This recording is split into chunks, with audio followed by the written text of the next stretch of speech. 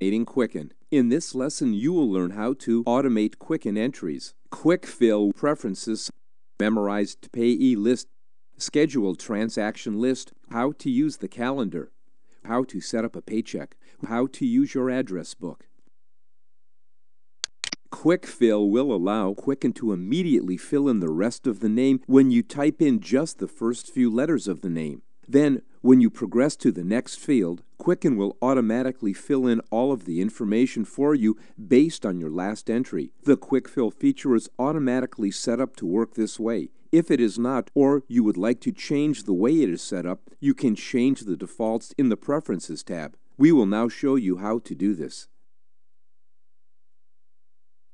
Select the Quicken Program menu item from the Preferences submenu. Select Quick Fill. Roll the mouse over a preference option to learn more about it. Click OK when you have finished selecting your preferences.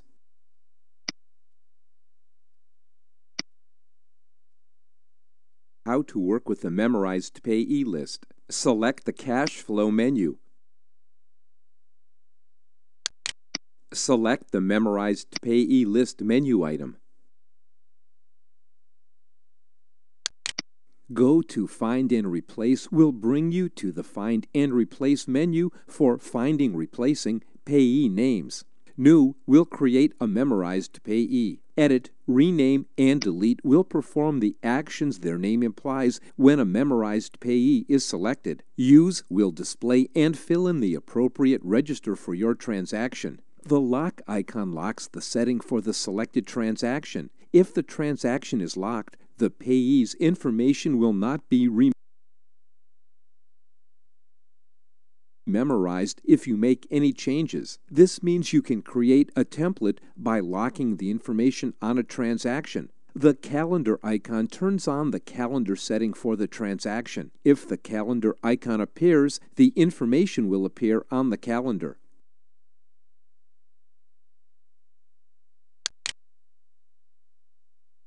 We will now edit a transaction. Select a payee and click Edit.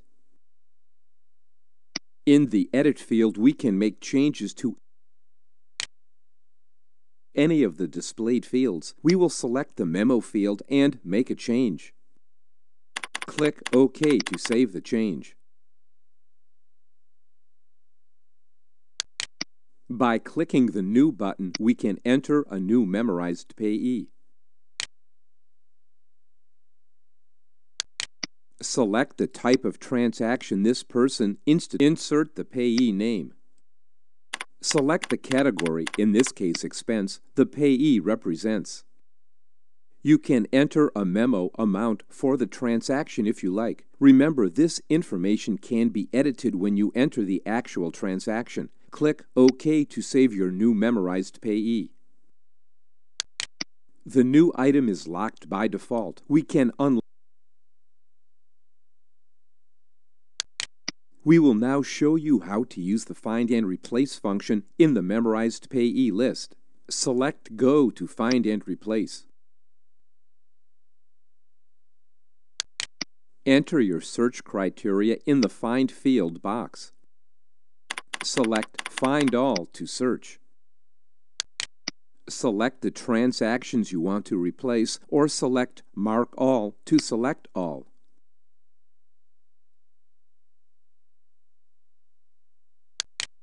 Once you have selected your transactions, you can select what to replace from the Replace drop-down menu and what to replace it with by selecting an item or making an entry in the With box.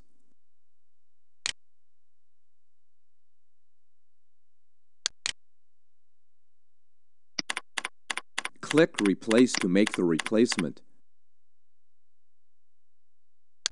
Since we changed the payee name, Quicken created a new renaming rule. Click OK to continue. Click Done to close the Find and Replace window. We will now show you how to rename a payee. Select the payee and click Rename.